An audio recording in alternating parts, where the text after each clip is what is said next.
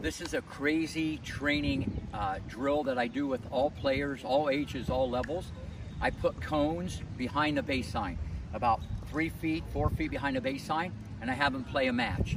Now, obviously, if they're in big defense or they got to chase an overhead, they're not going to be able to probably stay in front of the cones. But it's amazing developmental tool. I'll put 6 cones behind the baseline. I make them play a match. Here's the ripple. It's crazy. And this is what I've seen over 30, 35 years of doing this. They take the ball earlier, they cut the court, they attack the return of serve, they just play more aggressive.